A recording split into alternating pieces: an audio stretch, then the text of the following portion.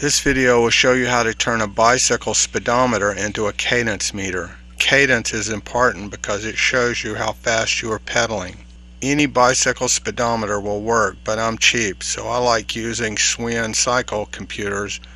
I buy them at Walmart for $10. The spoke magnet that comes in the kit will not work. You will need a magnet to mount on the pedal crank arm. I found these at Radio Shack.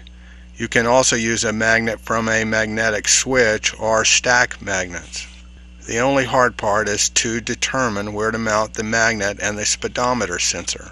Here are two possible configurations. The one with a switch magnet looks better, or one with a stack of magnets. The only requirement is that the magnet must go near enough to the sensor to count each revolution of the crank. The next step is to program the speedometer. The magic number is 88 because if I turned a wheel 88 feet in circumference at 60 RPM, it would travel 60 miles per hour. To program the cycle computer, I need to convert 88 feet into millimeters. The problem is that I can only put 4 digits into the speedometer, so I move the decimal point over one place.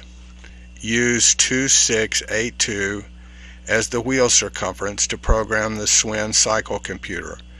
Be sure to use the miles per hour mode.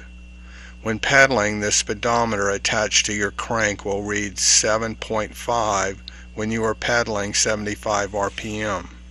One advantage of shifting the decimal point is that we can read RPMs higher than 99.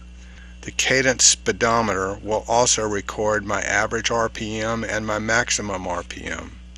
Well, that's all there is to it. Have fun.